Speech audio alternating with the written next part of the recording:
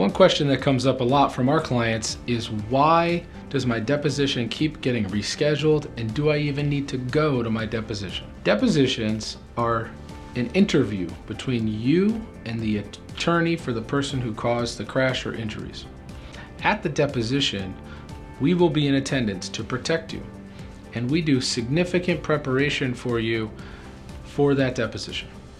So that means we'll meet you with you beforehand, and we will conduct a variety of practice questions. We give you outlines, you review medical records, all sorts of things to make sure that you're prepared for the deposition. If you're not prepared, the deposition will not go forward. Unfortunately, depositions can be rescheduled a lot for a variety of reasons. Sometimes it is an issue of scheduling within our office. However, most of the time, it is some issue related to the attorney who's taking the deposition.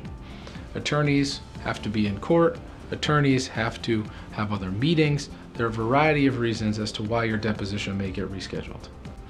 Please know that we can do two things to help prevent that. First, if the deposition is scheduled for one day and has to be rescheduled, we can pick a day that works for you. We can always pick a day that works for you, but that is especially so if the deposition was rescheduled. Second, we can also tell the attorney that a deposition has to proceed on a certain date and time. That will of course be dependent upon your schedule and your needs. But for example, if you have childcare and you need to set up childcare for a certain deposition date, we can tell them, look, it has to go forward on August 1st or else she cannot proceed. That can provide a hard and fast date for you so that you can plan for that. Also, depositions are helpful and necessary for the case. In most instances, our clients are great. When you go into a deposition and do a fantastic job telling them your story, explaining to them how the injuries have affected your life, you're going to provide value and potentially result in an increase in the amount of money that you will get as part of a settlement.